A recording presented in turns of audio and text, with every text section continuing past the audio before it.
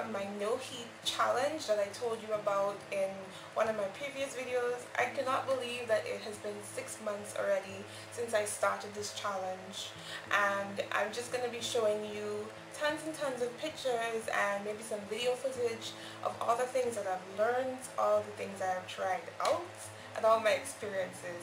So it's going to be a long one, but please stay towards the end and please watch it towards the end and maybe share it, because I'm sure that you or somebody else out there is going to be able to learn something from this video and from all that I've gone through. Also, if you haven't subscribed to my channel as yet, I have tons and tons of videos that I plan to put up here. So please subscribe and please show your support. And yeah, like this video as well. Give it a thumbs up if you got something from it. Oh, and I also have to tell you guys about my new Facebook page. It's for everybody who is natural or who supports being natural and just embracing your curls. It's new and I'm still putting information up there, but please go there because I'm going to put a link in the bottom of this video in the description box so you guys can check it out and let me know what you think and show your support. Okay guys, so I just need to clarify that during this challenge I did not use any flat irons on my hair, because that was the whole purpose of me going on this challenge, is to eliminate flat irons from my regimen. But I did use a blow dryer twice, so just to let you guys know what I did. And I really feel like I didn't cheat or anything like that, because my intent, like I said, wasn't to cut out heat completely, but to limit heat and as well as completely remove flat irons from my regimen. Okay, so let's recap. In August of last year, I did my last major chop on my hair. I did a chop because I had relaxed my edges. Moment of silence for that. I relaxed my edges, okay, because I was using strictly wigs to grow my hair. And so in order to blend with my wigs, I did a very foolish thing and I relaxed my edges. I'm not saying that if you choose to relax your edges that is bad, but for me, when I did my froze and my blowouts, my twist outs, etc., my hair was just looking a hot mess because the front was all straight and the back was very curly. So yeah, I regret relaxing my edges, but I did that. And so because of the two textures in my hair, I decided to cut off most of my relaxed edges. When I did that, the front of my hair, around my edges, that area was 3 inches long, and the back was around 7.5 to 8 inches, because I didn't cut off much at the back. So that is what I was working with. So let's fast forward to February of this year. Was the last time that I flat ironed my hair, and I had great results. I was feeling it. My hair was really straight and it looked great.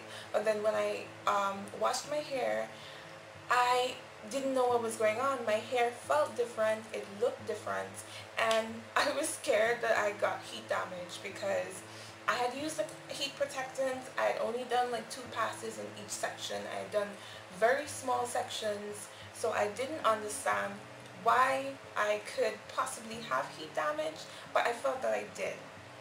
So I decided at that point in time, hey, I'm just going to cut out flat irons from my regimen. I'm not going to use flat irons for a whole year. And that's why I started my no heat challenge.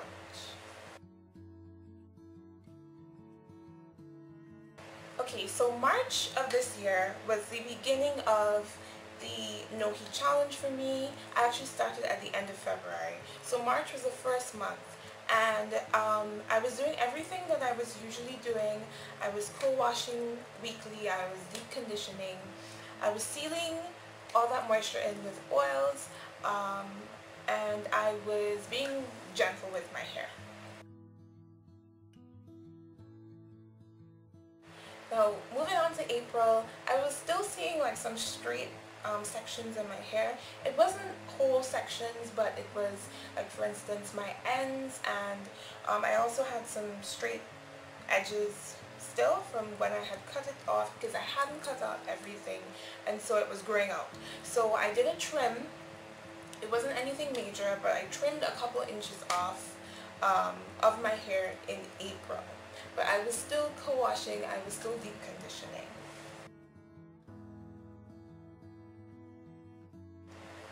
Okay guys, so May was a really exciting month for me in the sense that I started using more natural products. So I started using baking soda to cleanse my scalp and following up with white vinegar.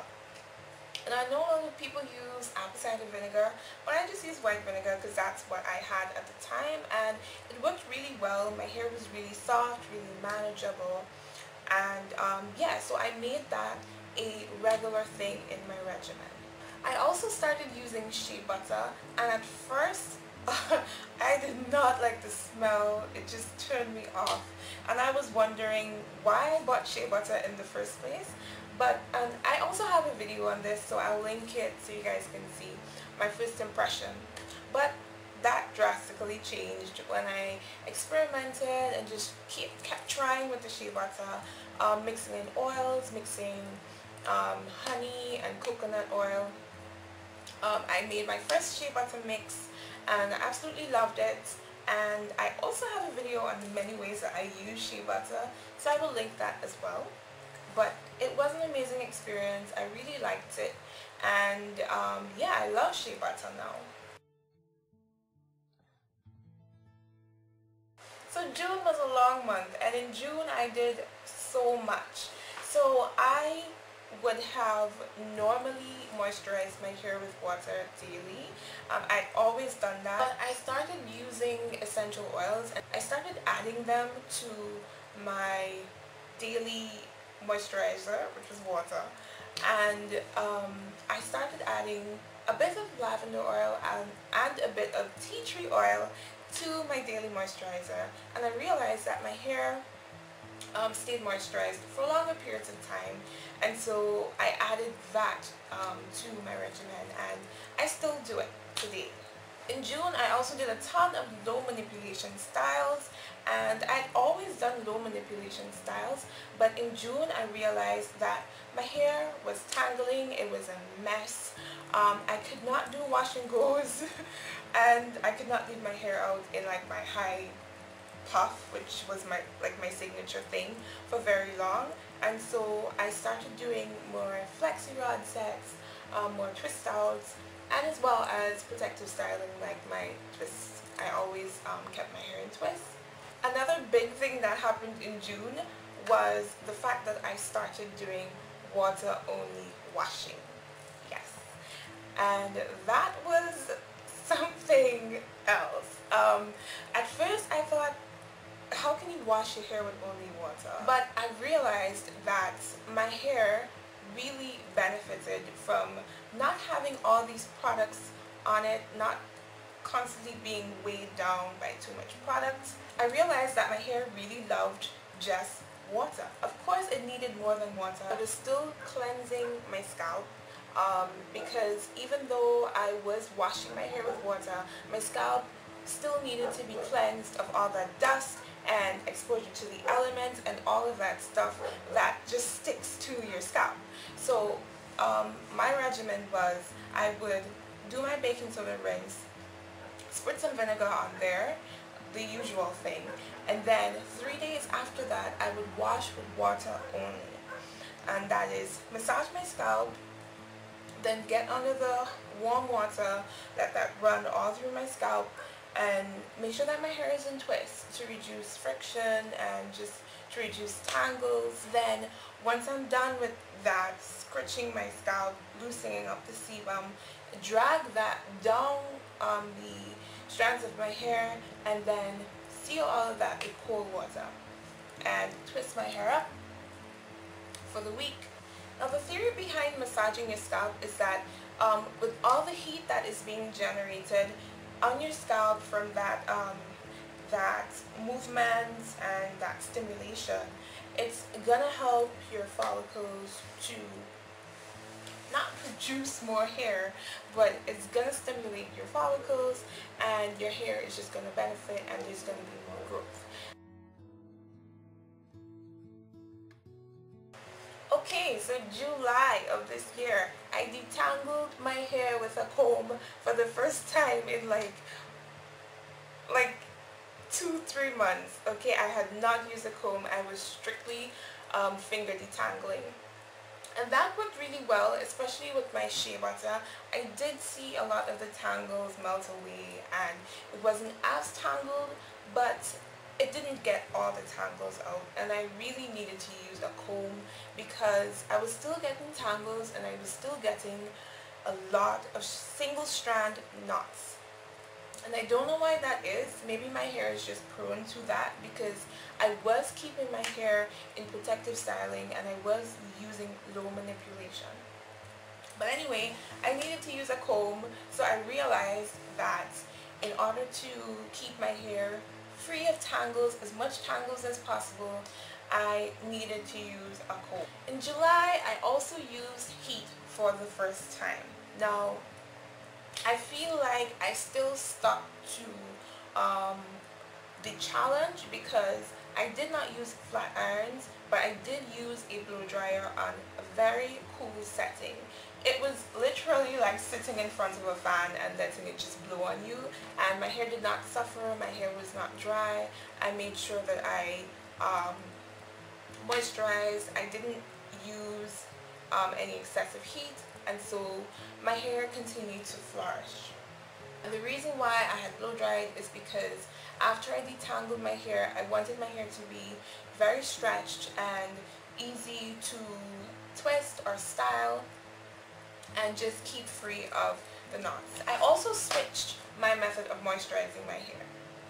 Now, I had mentioned before that I always use the LOC method, which means that you use a liquid, then an oil, and then a cream to moisturize your hair. So I used water, then an oil of my choice, whether it was olive oil or whether it was coconut oil or whether it was nutmeg oil, and then I'd use a cream like Shea Butter. That worked really well, but I decided to experiment and switch it up because I like to experiment. So I started using the LCO method, which basically means that you still use water first, but you use your Shea Butter or your cream or whatever else after the water, and then you seal with an oil. And it may seem like a really small change, but it really helps to keep my hair moisturized for longer periods of time, and I had less to do. So we come to August of this year, and in August I decided to try African black soap to cleanse my scalp. I saw a bunch of videos, and then I went into the store and I saw it and I said, let me just try it and see how it works, just to switch my regimen up a bit and see if my hair would respond like I saw in the video with the other YouTubers. And let me tell you, I am officially in love with African black soap. And I will have a separate video if you guys want to see how I wash my hair with African black soap. I had just done a Bantu knot out on my hair, and I used flaxseed gel, which I had made like the week before for the first time, and I had residue in my hair from that because I was a bit too heavy-handed when applying the flaxseed gel. So I did have residue in my hair, and when I used the African black soap, my hair was just so clean and soft and moisturized. And yeah, like I said, I am in love and I endorse this product 100%. And this twist out that I have is actually about 3 or 4 days old, and this is after I washed my hair with just African black soap. I did not use any gel or anything to get my hair to be like this. It's just strictly soap. And I also changed my recipe for my Shea Butter mix, which I use to condition my hair and moisturize my hair. So I mixed shea butter, coconut oil, honey, and the newest ingredient to my shea butter mix was rosemary tea, which made the mix a lot more watery and not as thick, not like a butter.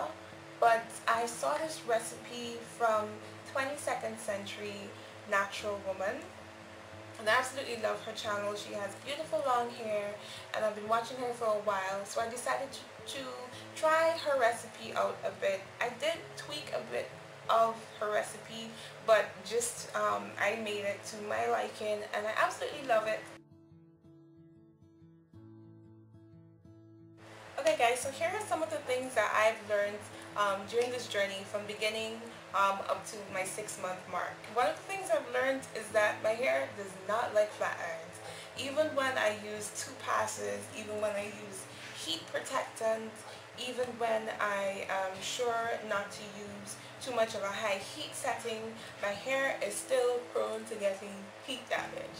So I don't know if going forward I will ever use a flat iron again. I don't want to say that I won't, because I probably will, but I'm just going to be really careful and really skeptical and hesitant to use flat irons anytime in the future. Another thing is that my hair seems to really like simplicity and low manipulation.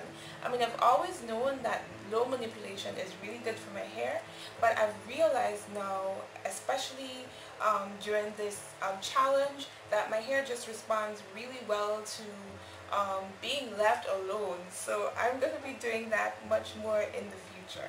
Another thing I've learned is that using all natural products, or incorporating as much natural products in my hair regimen as possible, is really great for my hair, because my hair seems to respond well. I mean, at first I was skeptical about using shea butter and baking soda and all of these things that you can find around your house to put in my hair, but my hair seems to love it. So I'm gonna continue using as much natural products as I can, because my hair is thriving because of it. And also, when you make your own mixes and you make your own products, you're basically controlling what you put in there, and so you know exactly what's going on your scalp. Another thing that I've learned is that African black soap is just amazing for my hair.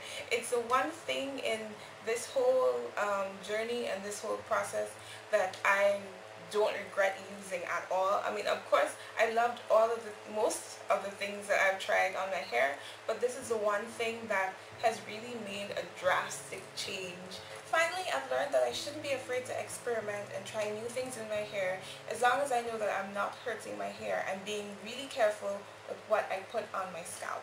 So that's it for the update video, you guys. I hope that you enjoyed. Happy, healthy hair journey to everyone. And don't forget to subscribe, like my Facebook page, and all that good stuff. See you soon. Bye.